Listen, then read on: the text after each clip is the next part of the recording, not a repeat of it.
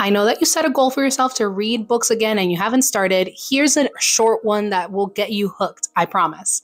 Welcome back to Grad Student Book Reviews, the series where I tell you about a book I read while I was working in the lab and I rate it on a scale of 1 to 5 microscopes. Today's book is Why Fish Don't Exist by LuLu Miller. She is an NPR journalist, and this is actually science journalism. So this explores a little bit about what the meaning of life is, how do we know what our purpose is and what we are supposed to be doing on Earth. And it follows the journalist Lulu in her journey with depression and trying to find her place in the world and knowing whether she matters or if she doesn't matter in the great plan.